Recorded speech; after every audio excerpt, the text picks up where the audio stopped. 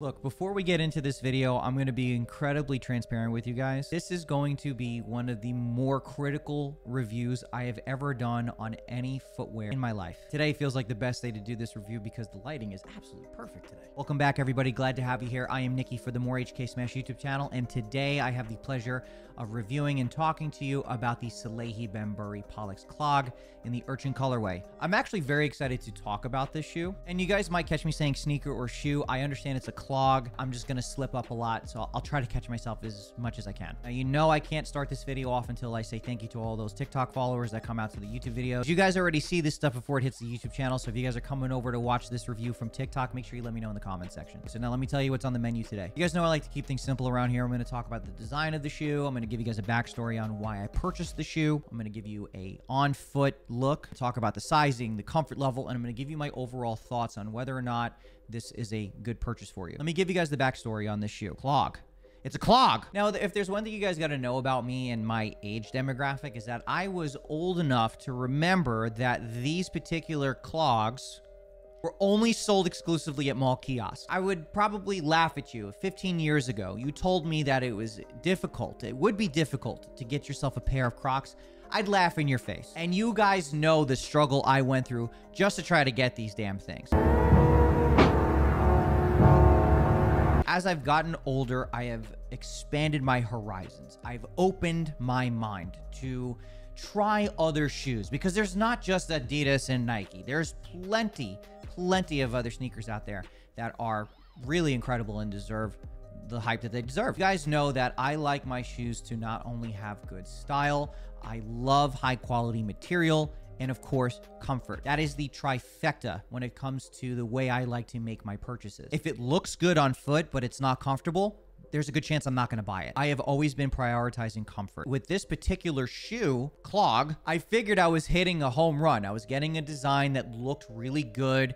And based on my own research and feedback that I've gotten from my peers, Crocs in general are very comfortable. And I felt like it was time for me to give this shoe a try. Not only am I a fan of Salehe Bembury and the designs that he's been putting out with New Balance, it's the summertime, the weather's beautiful, and it seems like foam shoes and clogs are in right now. So after taking countless L's across multiple raffles, I decided to pick up this pair from GOAT. And fortunately for me, I actually had a credit from a pair of shoes that I sold a couple of months ago. So this shoe actually only cost me about $89, which, by the way, these shoes have an $85 retail price point on them, which I think is relatively high for a pair of foam shoes. And don't get me started on the foam runners. We're going to talk about that a little bit later too. Now, yes, my expectations for this clog were very, very high. Based on all the feedback that I've gotten, based on my own research that I've done, I felt like I was going to get a shoe that not only looked awesome, it's going to be comfortable on foot. As soon as I put it on my foot, I was disappointed. The exoskeleton of the Pollex Clog is actually Salehe Bembury's thumbprint, which I absolutely love that small detail. Could you imagine wearing these to the beach and then every step you take, you're leaving behind somebody's thumbprint? I think that's actually really, really cool. And that was like one of the driving reasons why I wanted to get this shoe, was to have a closer look at a design like that, because you can kind of appreciate that. Now, why was I disappointed? It was the sizing. Sizing was the biggest disappointment for me. I even went a full size down. You guys know I wear a true to size 10, so I ended up getting a size 9. And even then, I felt like my foot was really sliding around in there. Now, like any standard Croc clog, you do get your strap, which allows you to wear it in comfort mode or in sport mode for a more secure fit. And I found that even going down a full size and wearing it in sport mode, I kind of felt like I was still having a little bit too much room inside the clog. And that was a big disappointment for me. I wanted it to be comfortable on my foot. I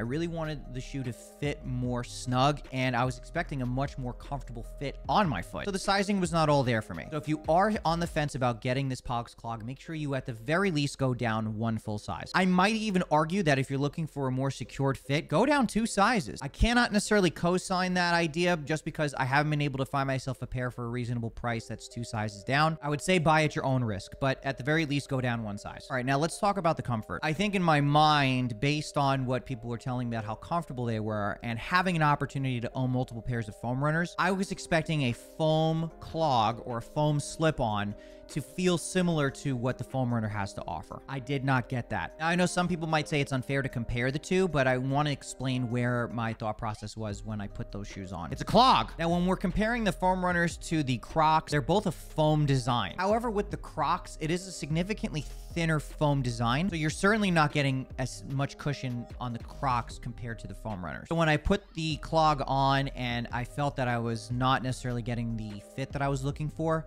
I was expecting it to be a little bit softer, a little bit more forgiving on the foot. Now, I'm not saying that the clogs in general are uncomfortable, because they're not. I was just expecting something a little bit more forgiving, and I just didn't get that with these. And I think the most common question that people ask is, how do these compare to the foam runners? The short answer is the foam runners are significantly more comfortable. And if you guys want me to talk more about foam runners in another video, I'll be more than happy to do that. Just let me know in the comment section. But if you're looking for something that is lightweight and breathable, I think these are a great option. But if you also want something that is significantly more forgiving on your foot, I don't necessarily think that these are going to solve that problem for you, whereas the foam runners can do that. And considering the foam runners are essentially being restocked and, you know, we're getting different colors all the time, you're more likely to get foam runners before you can get these. Now, I know Salehe and Crocs had teased us with a slew of new colorways of this design, so if you are looking to get a different colorway, just wait. And I've been wearing this Clog around my apartment for about a week or so. And I've been doing basic stuff with it, throwing them on and taking out the trash, walk around my neighborhood just to get outside. And I've been using them in place of my Yeezy slides, which I normally wear around my apartment anyway. And it actually has been fine. It's really not that bad. I wouldn't even say so much that the shoe is growing on me. I'm just giving it a fair opportunity since I was so disappointed in the beginning. I wanted to make sure that I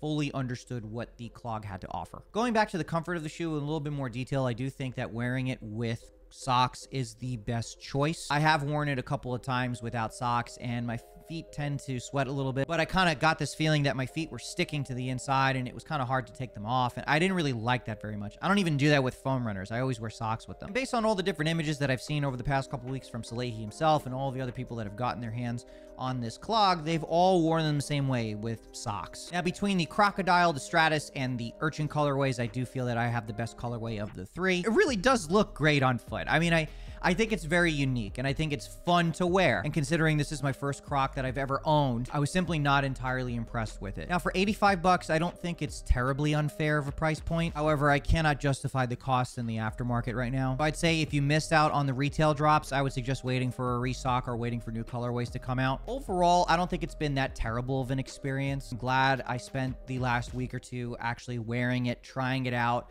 I still plan on going to Disney with our friend Leroy to actually wear them for a full day of, you know, doing some kind of activity with them. But if you want a unique design shoe to wear for the summer that's breathable and it just looks really cool, look no further. Now, let's kind of tie this all together. If you're looking for a more secured fit, definitely go down at one full size and wear them in sport mode. Don't forget to wear them with socks. If you decide to go true to size, wear a thicker sock. If you're expecting these to feel similar to the foam runner, I'd hate to break it to you, but you're not going to get that same experience. But if you're looking for something that is breathable, lightweight, some unique colors and design, this is what you got. Now, if you ended up hitting on these shoes for retail, or if you decide to buy them in the aftermarket, let me know in the comments section. Let me know what you actually think of them. And before I send you guys on your way, every Monday, Wednesday, and Friday at 6 p.m. Pacific Standard Time, I am streaming on YouTube Gaming over on the main YouTube channel. The link is in the description below. So if you guys want to come chop it up with me, talk about sneakers or video games, that's where I'll be. And if you're only into sneakers and talking about shoes, you're in the right place. And if you want to stay in the right place, make sure you hit that thumbs up button under the video, and also subscribe and turn on notifications to be notified when another video hits the feed. As always, I appreciate you guys for being here, and I'll see you guys in the next sneaker review.